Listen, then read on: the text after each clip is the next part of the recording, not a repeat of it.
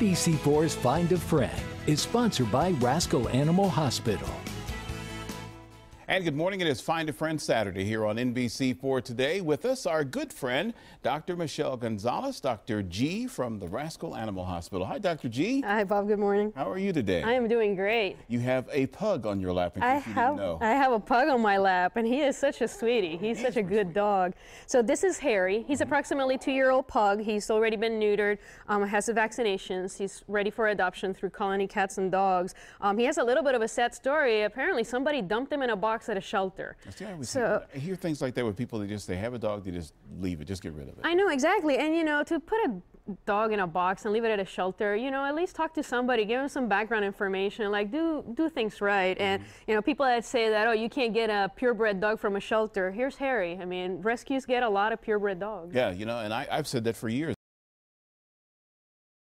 We'll find purebreds. Right, absolutely, absolutely. So now, if anybody wanted to get Harry from Colony Cats and Dogs, how would they go about that? They can go to the website, colonycats.org, or they have a Facebook page as well that is very active, and people can see information about Harry, or they can see the other animals that are available for adoption through them. All right, that's terrific. Now, we're going to talk a little bit about a documentary that's coming up on the 14th. Yes, it's a documentary called Dog by Dog, and it is an excellent documentary that talks about puppy mills, the problems with puppy mills, and there's a lot of problems like that in Ohio. So quite a bit of the footage that they got was made in Ohio.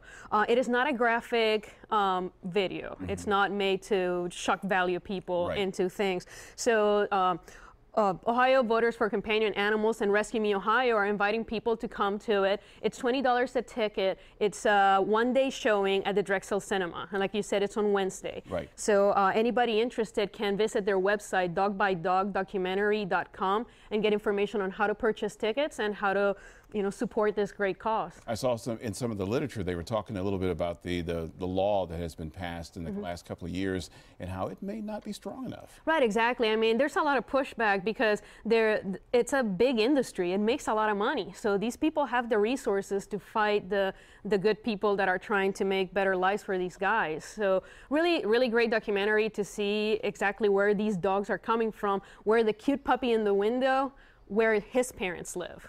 Right, okay. And it's at the Drexel Theater this coming Wednesday. Yeah, this coming Wednesday. All right, terrific. Thank you, Dr. G, and I hope that very, very soon our pal Harry gets a home. Yes, definitely. That's Colony Cats and Dogs if you want to adopt Harry. And if you'd like to find out more information about today's segment or any of our Find a Friend segments, go to our website, NBC4i.com, and use the keywords